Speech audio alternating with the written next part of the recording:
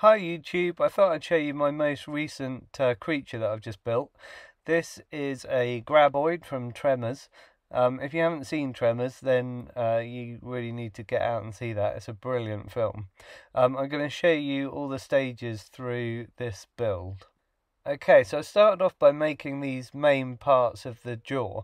So the upper jaw is just one part, and the lower jaw, you've got these three different parts.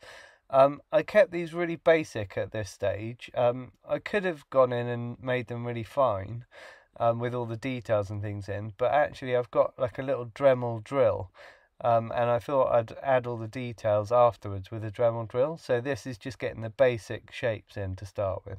And these were just made with Milliput putty. Milliput is like a two-part putty, and you basically just mix the two parts together. And it hardens at room temperature. It takes about 4 hours to harden rock solid. Okay, I went in with the Dremel drill and I've refined all the jaw sections. So a lot of this was just kind of thinning out edges, adding the little notches to the lower jaw sections, and yeah, just refining the shapes. So you're basically just using small drill bits that kind of sand off certain areas of the jaw. So things like sort of ball shape, diamond drill bits, that kind of thing. Really useful for getting into a lot of those edges. Then I just scrunched a whole load of aluminium foil just to give me the rough body shape. And you try and press this quite firmly so it makes quite a solid shape. Okay, then back to Milliput to make the tongues, or you could call them tentacles, or snakes. They're quite snake-like. There's three of these. I just tried to put them in interesting positions, and you can see I've used a couple of kind of ends of Milliput bags just to lift them up, a couple of them, just so they're off the ground. I haven't added the snake heads yet, just the actual tongue parts. Okay, there's a funny bit in the movie where they sort of go, "Oh look, there's all these little spikes on the body, and they must use these to push themselves along." And then she sort of goes, "That must be why they move so fast," which is completely implausible. But anyway, so I made all these little spikes. These are ready to be pushed onto the body when the body's got soft milliput on it.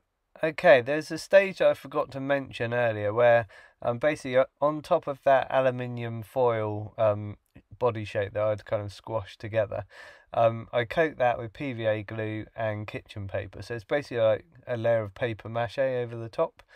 Okay, and you can see then what I do is I take some Milliput, make sort of flat sheets of it and put that over the top of the body and kind of press it on. And then to get the wrinkly effect, you just get a thin plastic bag. I actually just used one of the bags from the Milliput putty. You tear a section of that off and you just place that over your flat layer of Milliput over the body, and then you just use a tool, like I just use this kind of point tool here, just to drag lines into the soft putty, and then you can pull the bag away and it gives you these really nice kind of wrinkly effects, and you get used to this technique really quite quickly. Okay, and then when all that is still wet, you can push these little spines into the body. Then as the Milliput from the body wrinkles dry, that holds all of these little spines or spikes in place.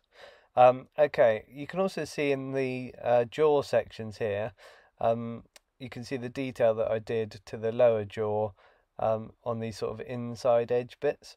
Just a few kind of lumps that kind of stick out, a few ridges and things for extra detail. Here's a close-up of the body texture with the little spikes sticking out.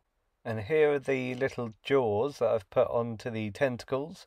Again, these are kind of just put on roughly to start with, and then I can always get in with a Dremel drill and kind of smooth them and make them a bit more refined afterwards. This just gives their basic shape.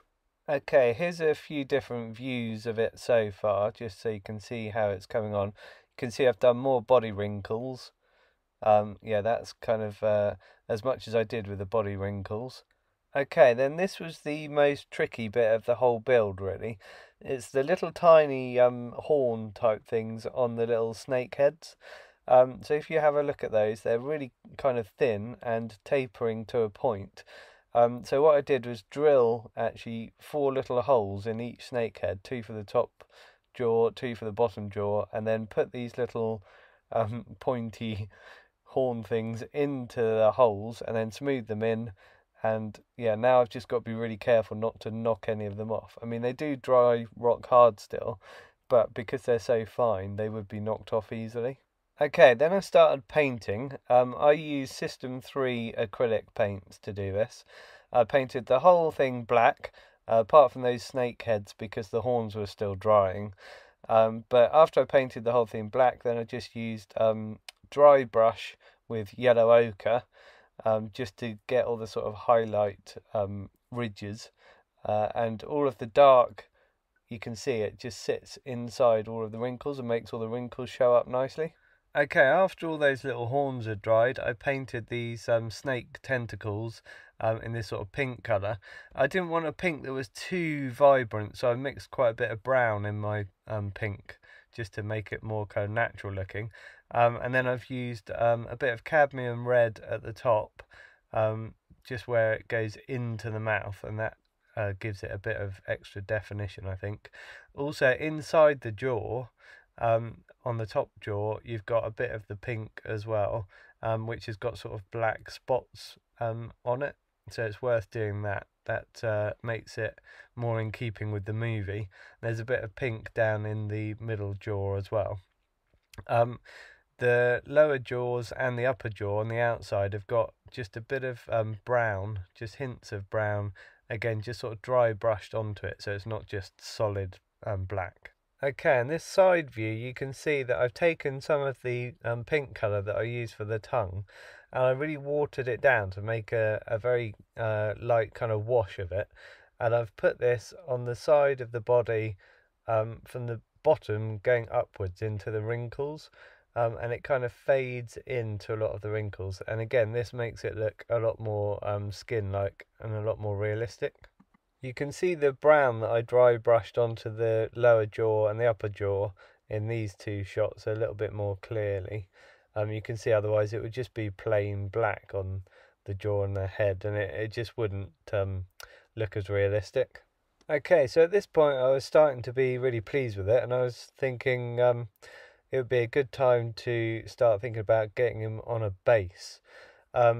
So what I do, I go out occasionally and I collect bits of soil and rocks and stones, things like this, like sand and various textures. These are the ones I picked for this particular project. Okay, so I found an old sort of kitchen drawer, which is like basically like a beveled edge bit of wood, so it made quite a nice base. And then I just got some kitchen foil, and just, you can see here, just pushed it into a rough shape, pressed the creature down into it on the top so that I know that it sits on it nicely, and then I've just glued that on and just added PVA glue around the edge, and then you can see I'm putting some of the bigger stones on first all the way around this edge. Then while the glue is still wet, just add slightly smaller stones.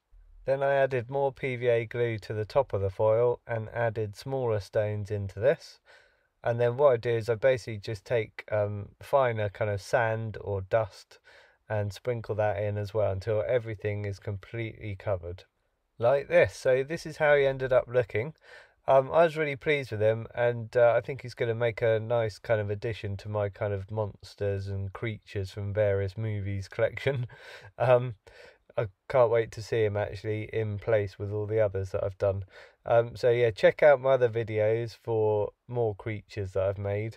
On this particular one as well, I added PVA glue onto his head, just his head and his jaws, and that just gave them a bit of a shine, bit of a glossy kind of look to them. But yeah, like I say, check out my other videos of other creatures that I've made, and hit subscribe to see any others that I make in the future.